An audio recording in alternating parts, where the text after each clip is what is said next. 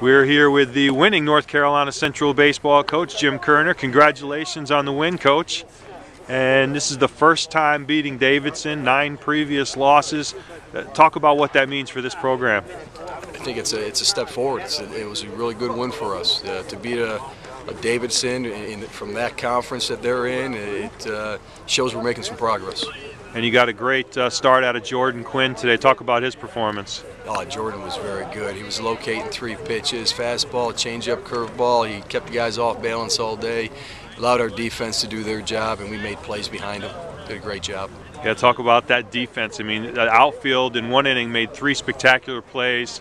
Troy Merrow in the 9th made a diving stop for the first out of the inning. Just talk overall about that defensive performance. I think you hit the nail on the head. It was an all-around great defensive performance. Our outfield, I thought, was outstanding. Akeem Hood made a great play in the I think it was the 2nd or 3rd inning. Ronald Thompson made 2 big plays going back on the ball at the fence.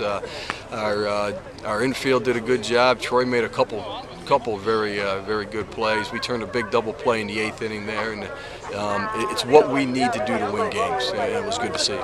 And you hit the ball around a little bit. 12 hits. You only got 3 runs out of it, but still you put enough runs on the board for the win. Talk about that offensive performance today. We swung the bats. I'd like to see us, a couple more key hits there to give us a little separation here and there. I think we left some guys on base today that I think we need to clean up a little bit. I think our approach at the plate got away from us a little bit. They threw a little bit different pitcher, a guy throwing a lot of breaking balls in the middle of the game there, and I think it took us a little bit to get adjusted. But overall, we put the ball in play, had some hits. Just want to see a couple more hits in some bigger situations. So the team's off to a 3-0 start, best start in the modern day era of Eagles baseball.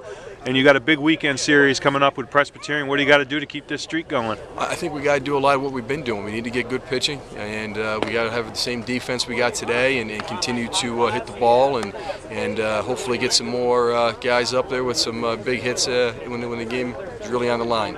Great. Thanks, Coach. Congratulations. All right, we're here with junior pitcher Jordan Quinn, today's winning pitcher. Jordan, in the first start, is a Division I pitcher. How'd that feel today? Oh, it was great to come out here and break the ice a little bit. I knew we've never beat this team. I know, and I was talking to seniors. They say they've never beat them, so it was nice to come out here and break the ice a little bit, get a win. Yeah, it was the first win in 10 tries, 9 previous losses coming into the contest. What was the secret for your success today? Like I said earlier, it's defense. They did everything I could ask for them, and I was very pleased with how they did. I just pitched the ball and let them put it in play, and defense was there for me.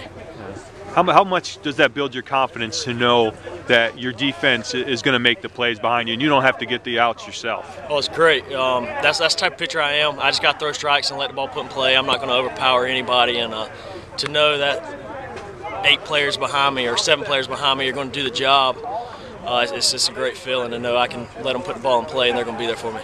And Coach Koerner said that one of your secrets today seemed to be your location. He said you were pretty dialed in with your location. Would you agree with that? For the most part, I started off a little shaky, but after about 3rd inning, I settled down and just pitched like I felt like I'm capable of doing. And after that, I was pleased.